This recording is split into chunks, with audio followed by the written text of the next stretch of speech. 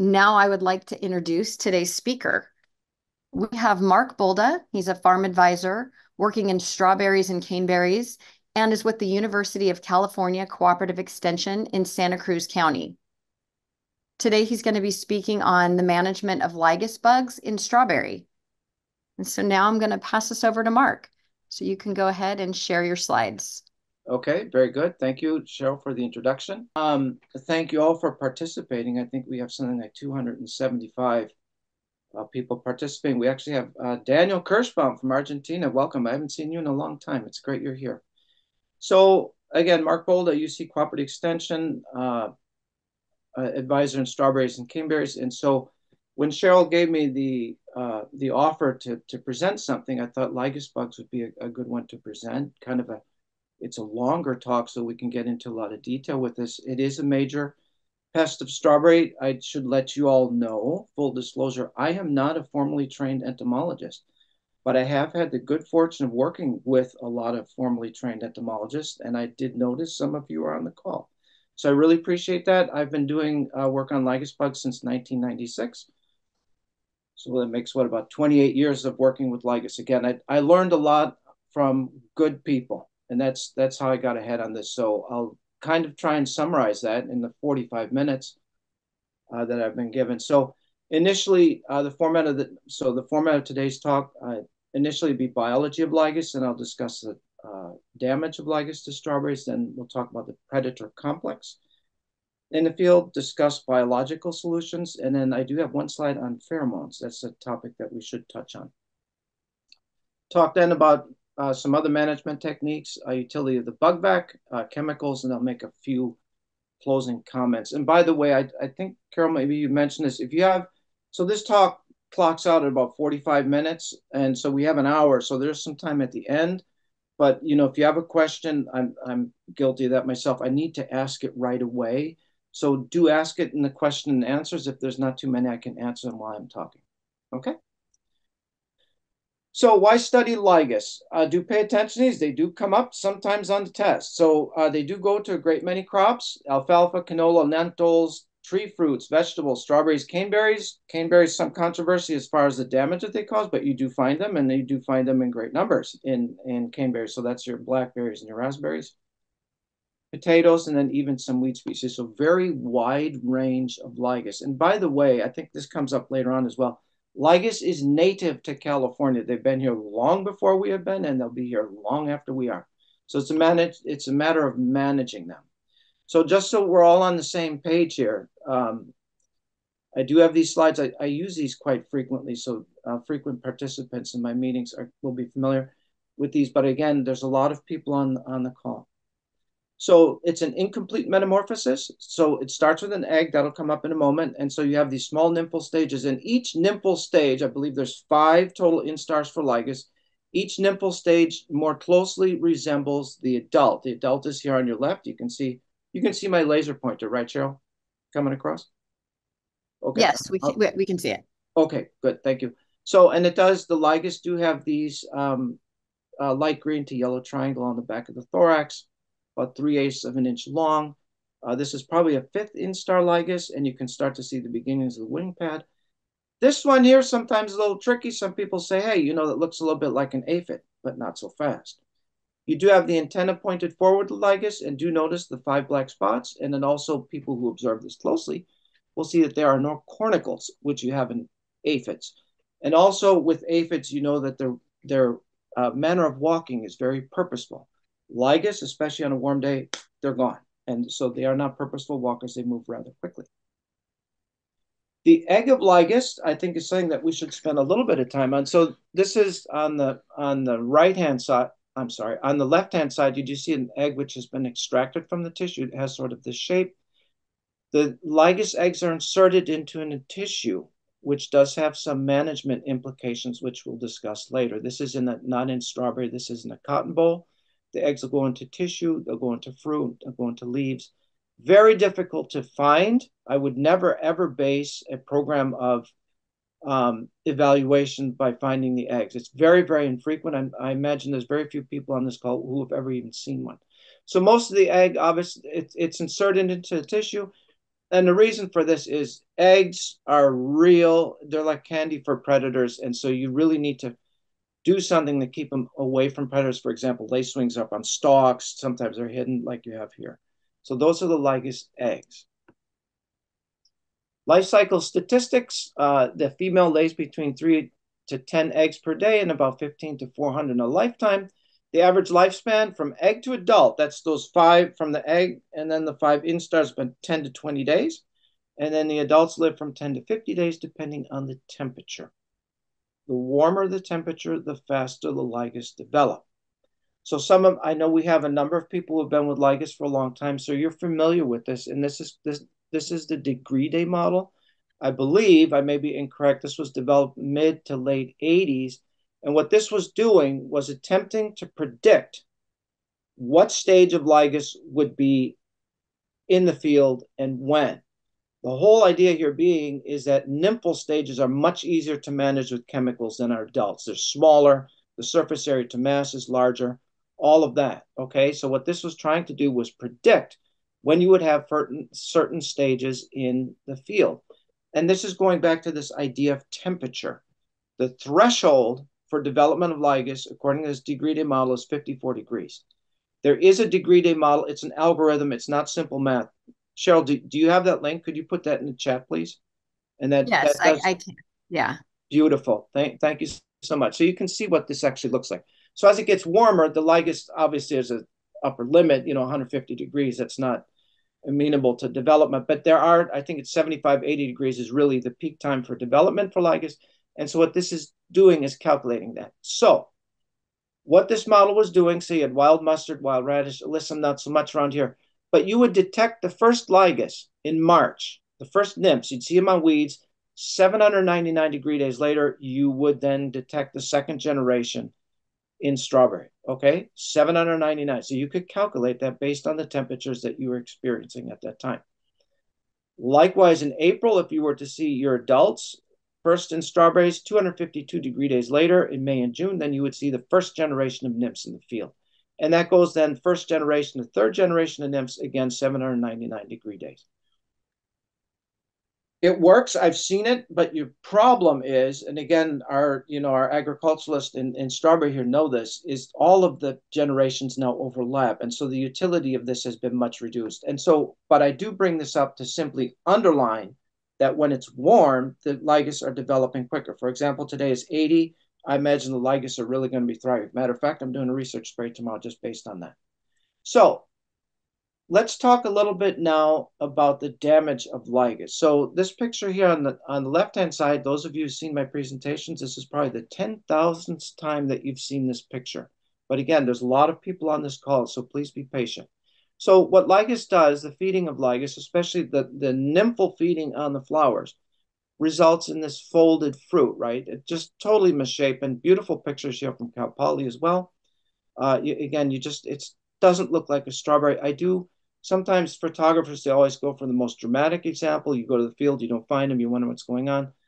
Here's a less than dramatic example. You see some folding here on this side and a folding here. That fruit's not saleable. All right. And so does the flavor matter? The flavor doesn't change so much because of this, but it's very seedy. And the thing is, strawberries end up on the tops of birthday cakes.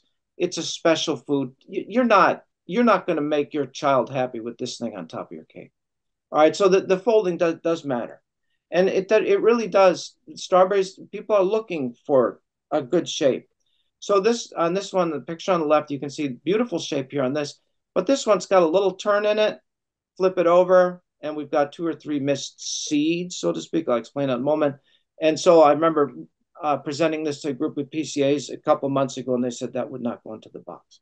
So it does end up in a lot of loss in strawberries. So how does this actually happen? Again, and I said this, and keep this in mind, the nymphs feeding on the flowers are the main point of damage. I don't have it in this presentation, but there's a very strong relation between numbers of nymphs and fruit damage 3 or 4 weeks later, because strawberry takes 4 to 5 weeks to develop, and that's when you're going to see the creasing.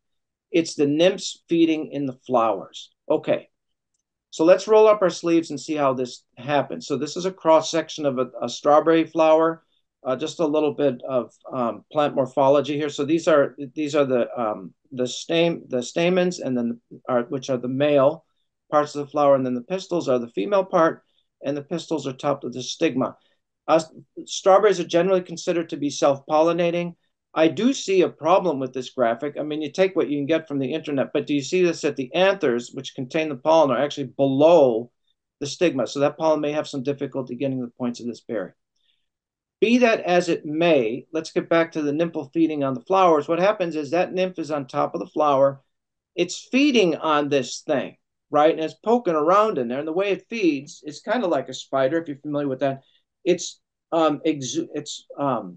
don't want to use it's just, it puts out enzymes that are softening the tissue. And then it has another straw, so to speak, in the proboscis that sucks up the dissolved stuff. So it's not like us, it dissolves all the stuff in the stomach. It actually does a lot of the dissolution externally. And of course, that point right there, that is one of your seeds. The seed is actually what you're seeing, a seed. It's the achene. It's actually a fruit. The fleshy stuff, the horticultural fruit, that's actually just flesh. The fruit is this achene. The feeding of that, it fails, and therefore then that part of the fruit does not make.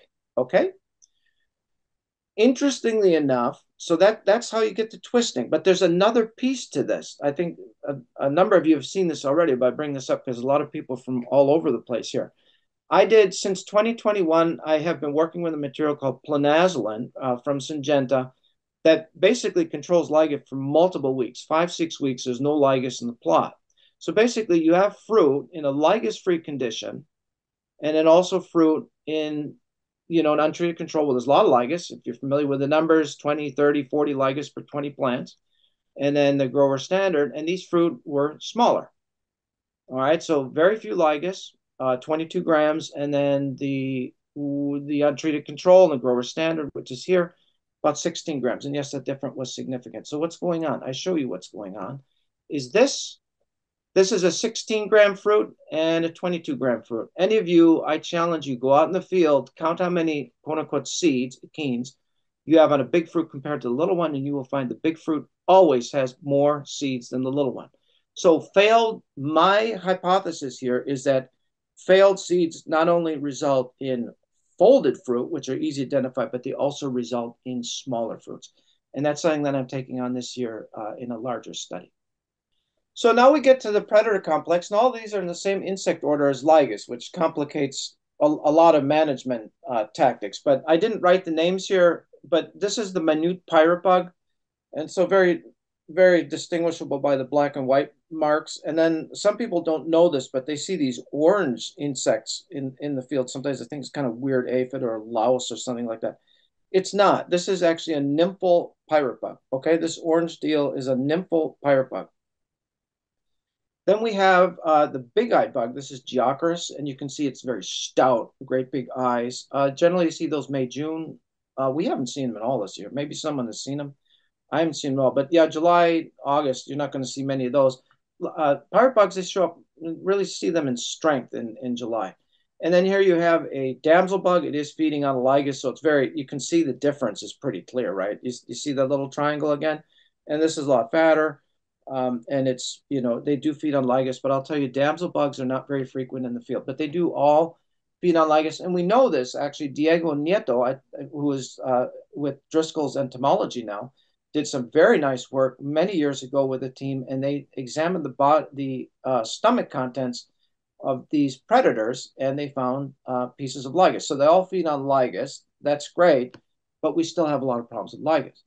And then you have the dwarf spider. They also feed on Lygus, but they're very general feeders. So yeah, sure, they're feeding on Lygus, but they're feeding on ants, they're feeding on other spiders. And so again, we still have Lygus. This is interesting. So up until November of last year, we had a new entomologist with us, Kirsten Pearson. She was great. I mean, she was fantastic. She could identify bugs. She really knew the system, understood a lot.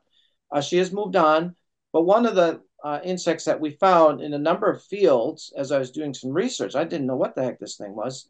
This isn't my picture, by the way. My pictures were very poor quality. But you see the spiky, very, very highly developed insect. And what she said to me really stuck with me. Those fields where we were finding, they feed on Lygus. I mean, it's pretty, should be pretty clear that's a predator. But the fields that had those, that's an assassin bug is an apex predator, which indicates a lot of ecological stability in those fields, right? So if you're seeing a lot of these, good for you because it looks like you have ecological stability in your field. Okay, and so now we go to parasitoids. This is one, I hope I pronounce this right, Parastenus digenoidus. And I worked together with Frank Zalem and Charlie Pickett with this when I very early on in my career with Cooperative Extension in 2003.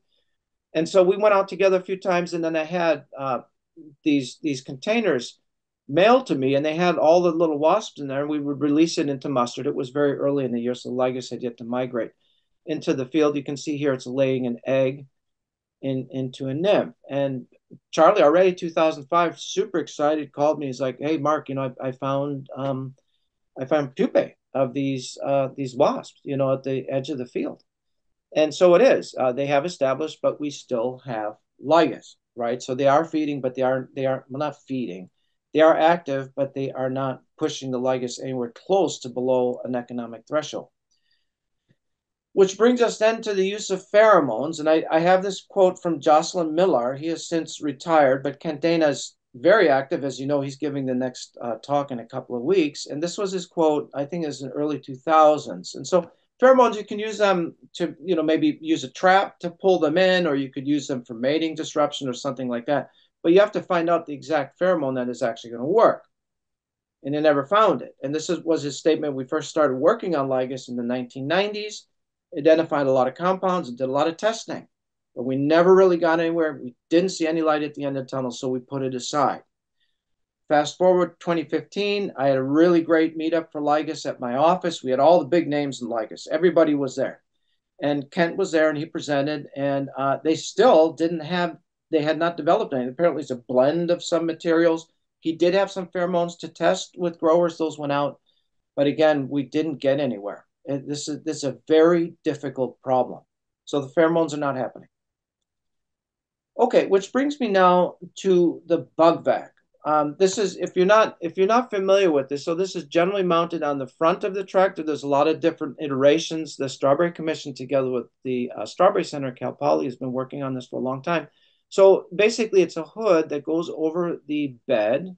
This is a 4-row bed. Santa Maria, Oxnard, probably ours are narrower. But so this hood goes over here, and then there's a fan inside of this barrel that's pulling upwards. And so when it does that, it pulls up Lygus, mostly adults. They tend to be larger, offer more air resistance. And then you have a series or a plate of baffles, which they're moving at high speed. They strike against the baffle, are killed, and it blows out the top. Very impressive. You see there's bugs flying all over the place. It's really great. It does kill a lot of Lygus. There's no doubt about that.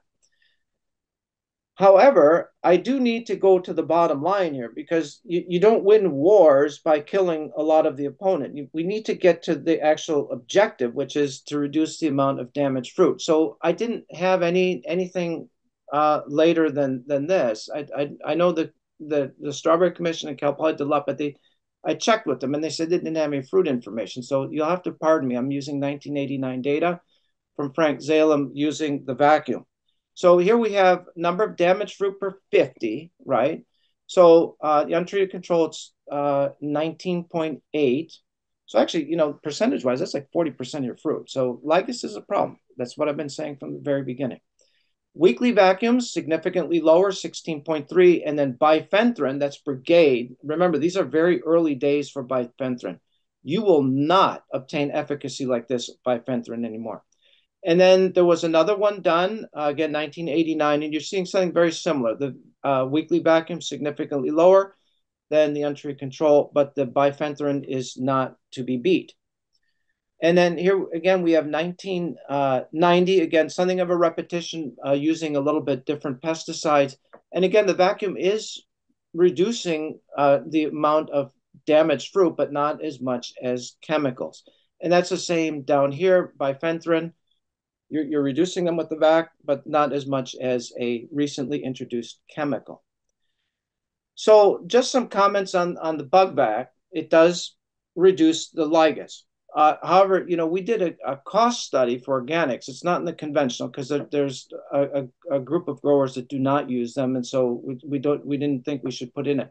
But for organic, the growers are using them extensively, and so the bug-vac, and this includes the amortization of the tractor, the vacuum, and the tractor's dedicated to the vacuum. Take it on and off, and then you have your driver.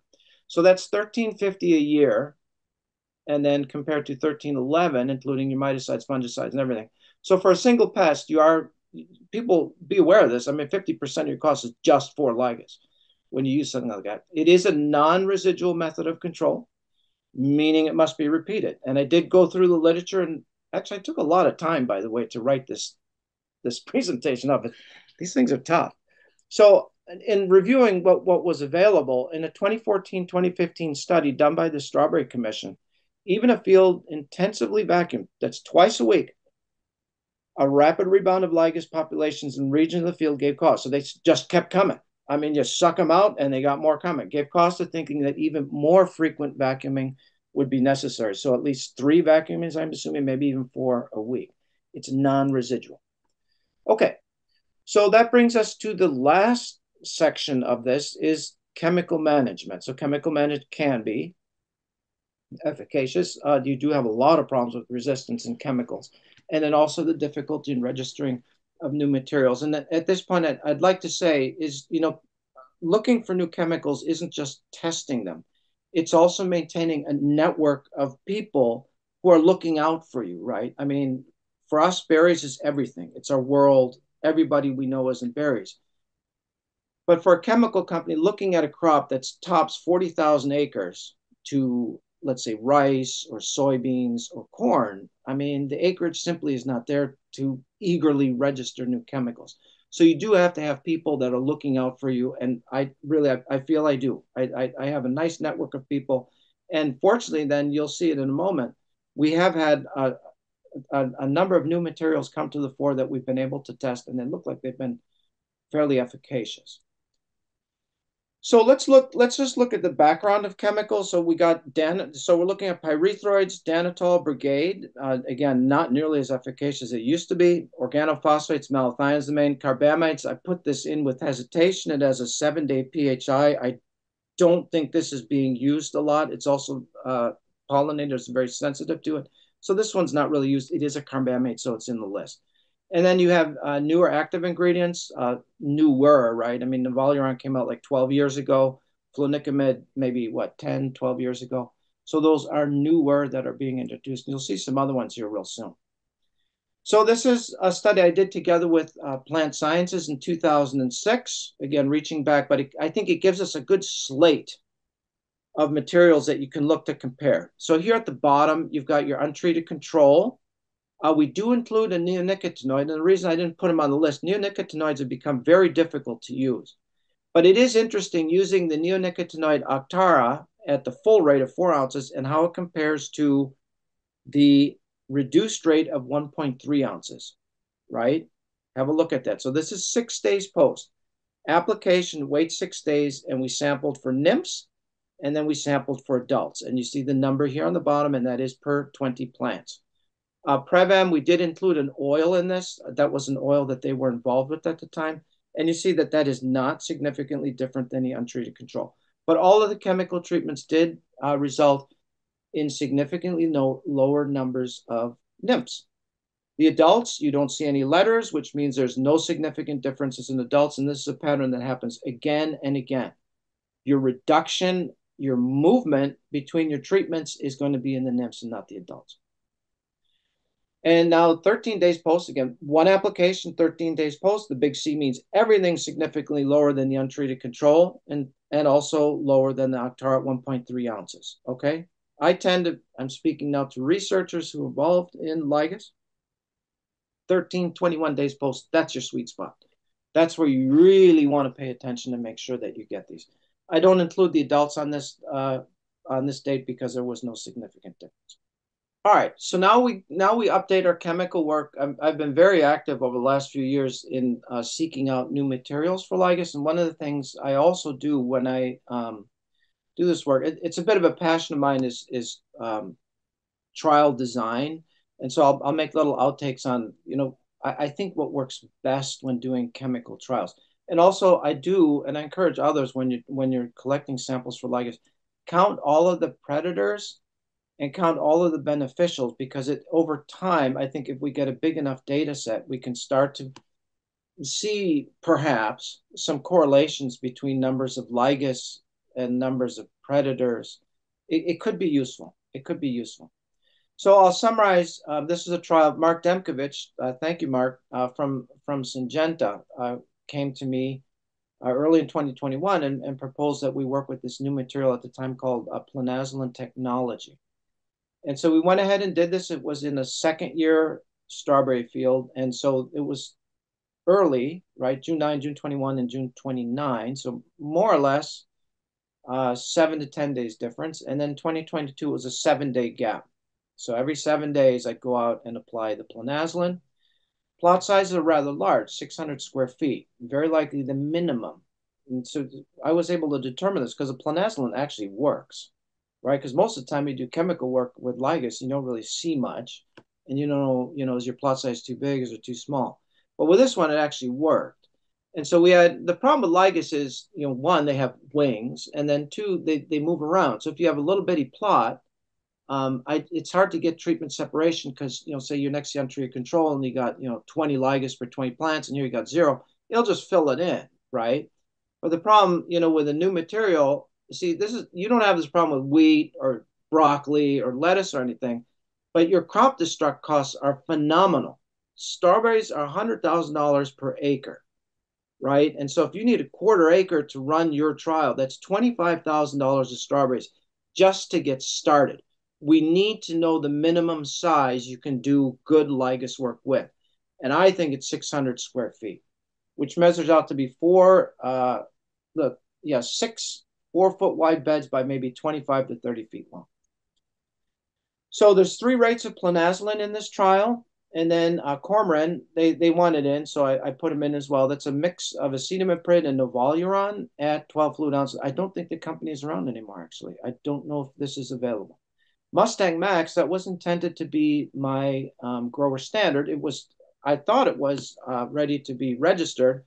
It hasn't yet, and I think the company has lost interest. Pyrethroids aren't the thing anymore, But still, it's a pyrethroid, so it's a good stand-in for a grower standard. Untreated control, all treatments applied with 1/4 fluid ounce per gallon water carrier, dynamic surfactant. Growers always use surfactants. They help you a lot. And then this is 2022. And again, 3 rates of planazoline. Cormorant was gone, Mustang Max, and then the untreated control. And again, the dynamic surfactant. So evaluations, again, in this case, it was the treatment replicates were 4 beds wide. So I would go, when I did my sample, I'd sample the inside of one of the middle beds. Week 1 on the right, week 2 on the left, and then week 1, and then week 3 on the right, and so forth. So because I'm removing the Lygus from the field. Beatbox method. This I know Hillary Thomas, when she was with the Strawberry Commission, started doing this. I think it's a good method. And I'd like people, when they're doing research, to use those, because then we all getting the same kind of results. So each beat 3 times firmly on the side of the plant. The samples were then collected and frozen. If you don't freeze them, they're all running around and it's hard to see. Also, again, speaking to researchers, maybe to some extent PCAs, to maintain sampling integrity, all samples were taken between 10 a.m. and noon. You go too early, there's too much dew on the plant, so you don't get much off. You go too late in the afternoon, and it's a little warmer and the Lygus are a little deeper. So what happens if you vary your sampling times, you may actually have more variation between your sampling time than you do between your treatments. So keep the sampling time consistent. And again, everything bagged, frozen, evaluated in dissecting scope. And then also 2022, which I will present, harvest was taken from the intermediate planazoline rate and the untreated control, and then the Mustang Max, which is a grower standard. So let's have at it. I'm going to use the 2021 results. They're very similar to 2022. So you see the three applications right here, 1, 2, 3. Those are the blue arrows. And you can see all the way up to July 6th, all the treatments were significantly lower than the untreated control. But past July 13th, it was only the planazoline treatments, and this went all the way to the 10th of August. 6 weeks of very little Lygus. Look at the untreated control. If you understand your Lygus, we're close to 40 Lygus per 20 plants. It's per 20 plants over here. 40 Lygus nymphs per 20 plants. At the same time that my planazoline is between 2 and 3. So it works very well. Lygus adults, I did say that it can be difficult to get differences. We were fortunate. We did get some differences. Do notice that the numbers of adults are a little lower than the nymphs. And it should be, right? The adults are always less than the nymphs. Also, do notice, and this goes back to what I was talking about, the difficulty of deploying the degree day model, is all these data points are the same dates as we collected the nymphs. You got adults mixed all together with the nymphs. It's not discrete at all anymore. And so fruit twisting, this is your cat facing. June 25, we only had 2 applications by then, and they'd only started maybe 2 weeks before. You don't see any twisting. The effects haven't kicked in yet. Now you do. July 12th, you've had 4 weeks between the commencement of the applications and the untreated control right here, very significant. And look at all the way out to August 12th. Everything else is now it's broken down. But the planazoline treatments, oh, I'm sorry, the planazoline treatments are right here, very, very low fruit twisting. And then up here, the Cormoran and the grower standard Mustang Max are equivalent to the untreated control. So they've completely broken down, while the planazoline absolutely has not. Very good material. This is from 2022. I did some harvest to see what's happening with our yield. And by July 6th, again, the planazoline treatment, and the number was ISM 555. It's the same material as planazoline, okay? This is it. So 2680 boxes per acre, the total. Untreated control, 1685 boxes per acre. And where we used the Mustang Max, 1874. And again, you can see that the planazoline, sorry, all the way up to the end of August, continue to maintain those yields above that of the grower standard. Just one note here, I've said this before. August 30 is as far as it went, because at that point, I believe you saw it on the chart. I was about 80 or 90 Lygus per plot in my untreated control, and the treatment threshold for Lygus is still ostensibly 1. So I was very, very far above the treatment threshold. I was actually infesting the grower's field now with my project.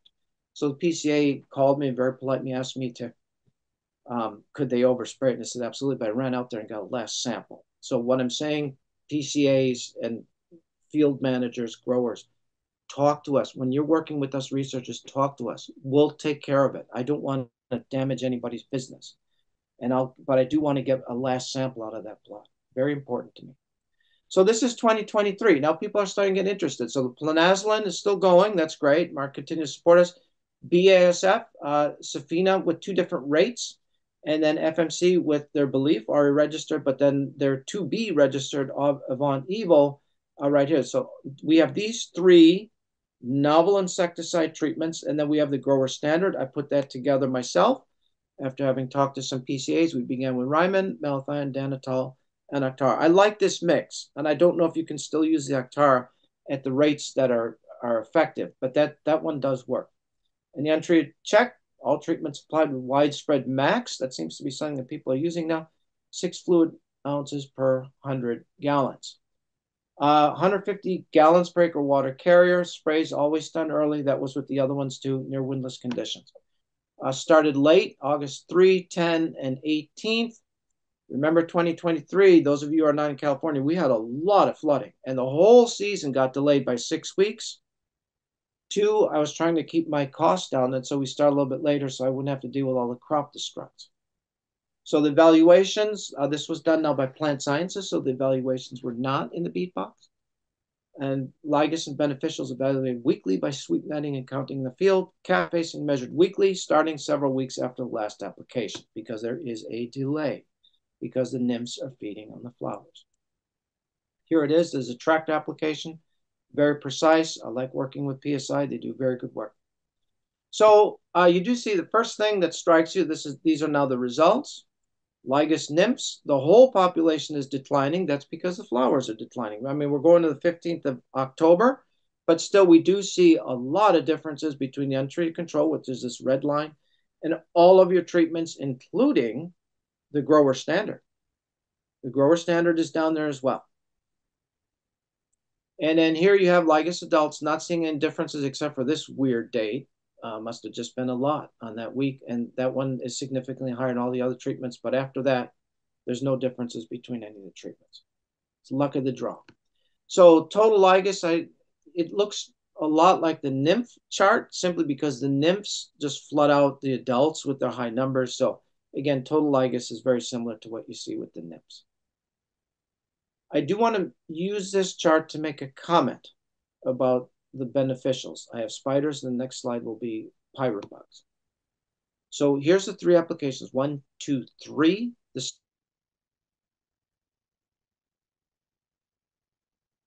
have significantly less dwarf spiders in them than the untreated control.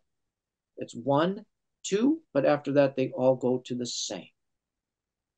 Same with the pirate bugs. 2 weeks after last application, significantly higher in the untreated control. But after that, they recover, even though the whole population is declining. The whole population is being driven by other things than the spray itself. I shouldn't say they recover, but they are no longer any different than any of the treated plots. Cat facing, again, it's the same as what you've seen before. We started reading it September 6th. Just to remind you, we stopped spraying mid-August. So that would put this first cat facing read, that'd be 3 weeks after the last spray. And you see very large differences in cat facing and the treated plots. And that continues on then to October 2nd. October 10th, we're starting to see some breakdown. 2024, what am I doing in 2024? What I'm trying to do is answer this question, which was posed by William Allen and Malcolm Douglas. Pink sheets, green sheets, the Strawberry Commission has them all. Bless them for doing it. It's great. Go back and read these. I know some of you have read these. These are really the greats of our industry writing to us 50 years ago. In time, we hope to have data that will show us how much cat facing can be expected from various population levels of Lygus. 2024, we don't have the answer. So this current study, which is we started harvesting even before we did any spray. It's costing me a ton of money, but we're going to figure this out. Current study will test season-long effects of highly effective treatments, grower standards, and untreated control. So you have the comparison where you didn't treat for Lygus at all against a field where you're almost clean of Lygus. That is going to help us determine how much cat facing can be expected from various population levels. I'm really looking forward to doing that. I have an excellent team by my side, and we're going to get it done. So, conclusion, Lygus, being a native insect to California, will never be eliminated, so we need to continue to learn how to manage it. Beneficials, while nice to have around because they eat Lygus, do not exert enough pressure on Lygus to be economically viable as a control.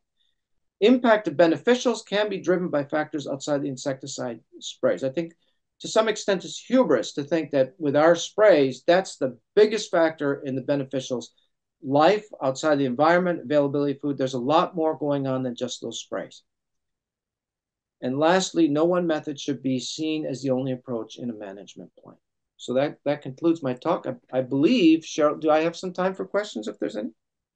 Yes, we do have time. And there is one comment and then there's a couple questions in Q&A. So I can go ahead and read those to you. That'd be great if you don't mind. Thank you, I'll Cheryl. start with the chat. And it was a comment that I think came in when you were talking about the 2021 evaluations. Yeah. Is the reason to continue to use this method is because the economic threshold was established using it in the early 1990s with pickles and Salem. What is that referring to? Who okay. I think it was I know it came in when you were talking about the 2021 charts near the end. Yeah. And so, but it's referring to the economic threshold. I just started, okay, I think I'm answering it. I just started spraying when I could. We were above the economic threshold when we started the trial because Oh, the and grower would let somebody, me in. I'm It was a sorry, good market. Is that sorry to it? interrupt. Somebody just she said this was in reference to the field scouting method. Field scouting for the 2021. So yeah, could you yeah you got could you elaborate? Because I didn't. I mean, I wasn't really scouting. I was collecting samples. And okay, so I think I just saw when it came in. So she said there's no reference to 2021. It was in reference to the field scouting method. It corresponds to the economic threshold. Oh, okay. Well, I mean, so yeah, so the economic threshold, I mean, okay, here we go. So the 2024 study that I'm doing right now, because it will start to establish at what level, what level of Lygus equals what level of fruit loss. So I think from that you can start, it's just 1 year, but I hope to continue to do that. From that, you would be able to extrapolate how much damage. So if it's a single Lygus per 20 plants, how much damage does that subsequently result in? But it gets complicated because you got your beneficials in there and you got other things going on. But at least we'll start to point to the direction. Yeah, because I know the economic threshold of one Lygus per 20 plants has been challenged. Some people say three. And so, I mean, this will start to point us in that direction. Okay, and then there's two questions regarding the plinazoline. I don't know if I'm Yeah. saying that right. Yeah, no, you're good. Yeah, it's a tough one. One of them is asking if it's registered in California, and then the second question is what other insects are affected by it. No, it's not registered in California. We're working very hard at doing that. Syngenta's is been very supportive. We even had a group come out from headquarters last year. We talked with them. We talked about the needs that we have for strawberries, pre-harvest intervals, things like that. It is not registered in California. What is the effect on beneficials? The effect on beneficials was very similar to what you saw with the 2023 studies, is that there was an impact for 2, maybe 3 weeks, and then they all came back. Then they all came back. Okay. And then there's another one here. Have you considered doing some research with UV light to see if it can control nymphs? So I did do again together with plant science. I still have the rig. We did do a trial using UV light for mildew, but then we also looked at mites and Lygus. And there was Lygus in the field, but it didn't affect the Lygus at all. And by the way, it didn't affect the mites either. And again, there's some controversy behind it, but the numbers are the numbers. I mean, it didn't affect Lygus, no. Okay, thank you. So, and then are there any organic pesticides to control Lygus? Are there any organic pesticides to control Lygus? Yeah, and that's why I did include the Prevam in that study. I'm not sure if that is organically registered or not, but what I wanted to underline is that oils are generally not efficacious against Lygus. Lygus is tough. Not that I know of. There's nothing that I would put up as being effective on Lygus to spray. No. Okay, and now here is a little bit of a long one. So, in response to your comment about Actera rates, if Mm. Actera will be the only neonic used during the season, there are no rate reductions.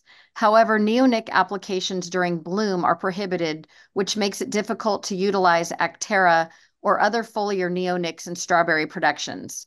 Have you heard any additional comments or guidance from the local ag commissioners about this? I have not. No. If you put it during bloom, yeah, it was an interesting study that we ran in 2006, and that wasn't 2006. But yeah, if it's happening during bloom, which as you know are being fed on, if you don't have bloom, you really don't have Lygus. So that's unfortunate fallout of that particular judgment. That's right. Thank you for bringing that up. Whoever sent that in. Okay, and then what about post-harvest management options? Post harvest. You mean like in the can if someone could like in the basket? I don't know. That's all it says. If I don't know if this was from, oh, overwintering adults. They just clarified. Oh, overwintering adults. Yeah. Well, okay. So, if it's an annual, so strawberries in California are generally annual culture, so they will migrate to the side of the field. But, making the call to spray the side of the field, I'm not sure about. I don't, I, there's some issues with that. A second year strawberry, some people carry over second year. Actually, I was in a second year field yesterday. It was just spectacular. It's a beautiful field. But second year strawberry, yes, they can harbor Lygus. And so some people have looked at those as being a refuge. And obviously, they could spray materials that are registered for Lygus to control those. Um, but yeah, the elimination of refugia and so forth, it's been talked about, but I have not looked at that very much. I can't speak to that. There's been some poking around to see how much Lygus is migrating from where. For example, if you have a lettuce field in between you and the hills that are full of weeds, does that reduce the migration of Lygus? That we don't know. It's never been done. We tried to get a proposal funded, but it didn't happen. Okay, and then it just looks like one last question here. How about the hot air being used to control aphids and other insect pests? Hot air. I don't know anything about hot air. I don't know if it's meaning the bug-vac or Yeah, well, you'd have to run in reverse. And again, I don't know anything about it, but I would have concerns about how that affects the pollen of the flower. Pollen is very sensitive to a lot of stuff. And if the air is too hot, you're going to kill all your pollen. So, but again, I don't know the method. And so I don't want to speak anymore on and then one just came in just saying steam. So I don't know if, that. um, Really? Well, I don't. Yeah. So steam. I'm getting out of my ambit here, but steam's been used as a soil disinfestation technique. But obviously, steam around the plant would be harmful to the plant. The steam will kill Lygus, yeah, for sure. But I don't think the eggs are in the soil. The eggs are in the tissue. okay, it looks like we still have a few minutes. I have a couple extra questions that just came in. Sure. Um, how can you tell the difference between cat facing and pollen tube damage? So yeah, no, that's a good one, and I know my colleague, he's up in Oregon now, Surendra Dara. He had it down. I mean, he had the whole science down. What achenes are affected by frost, what achenes are affected by just mispollination, or what achenes are affected by Lygus. But what I've done for the grower, so you don't have to go through all that. Again, I mean, Sorendra's a PhD entomologist. The guy's got skills, in that area. But for the grower, Lygus don't occur early in the season, right? They're just coming in. And what occurs early in the season is frost. So you have a lot of frost, and then 3 weeks later you see a lot of misshapen fruit. That's going to be frost, right? Or if you have some really windy conditions and there's not that many Lygus, and all of a sudden you see like a bloom of misshapen fruit, that most likely is the wind. But if you have a lot of Lygus previous in the previous 3 weeks, and then you have misshapen fruit. Lygus tends, the misshaping of strawberry fruit really tends to occur towards the end of the season. For us on the Central Coast, I'm thinking that's mid-July all the way through September.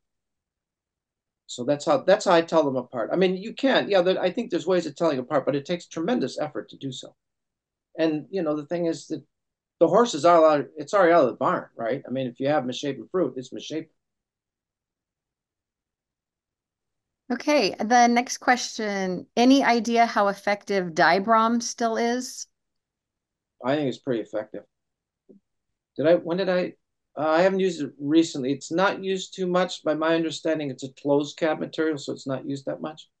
But I wouldn't say it's tremendously effective either. It's not like what we saw there with bifenthrin many years ago. And by the way, I mean, the chemicals that I'm working with now, planazelin, the Von Evo, and then the Safina, those are novel active ingredients. We're trying to get away from the organophosphates and away from the pyrethroids. Those persist in the environment.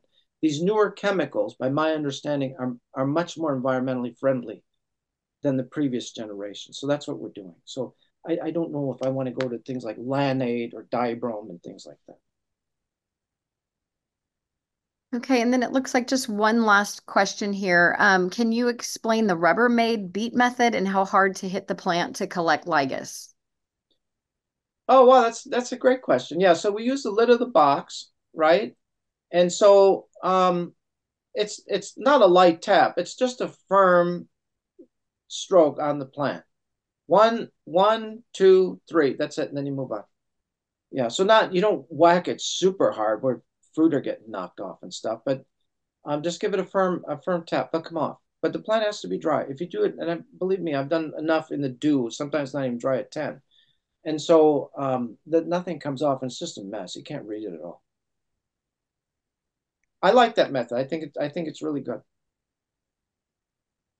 Okay, and I don't have any other questions. I have a comment from David Holden that says, as always, great presentation and very professional. Thank you, Dave. And thank you to my audience. Thank you for listening, and thank you really for the good questions. I enjoyed that. Those are challenging, thorough questions. I like that. Thank you. So I think we're good. We don't have any other questions. And again, Mark, thank you so much for your presentation and answering the questions that came in. We appreciate you coming on. Well, thank you, Cheryl and Peter. You make me look good. Really, I appreciate this. This was a good team we had for this presentation. Really, thanks so much. Thank you. Sure, anytime. Yeah. Okay, I'll go ahead and log off then. All right. Thank you. Have a great Okay. rest of your day. All right, so thank you too. Take care.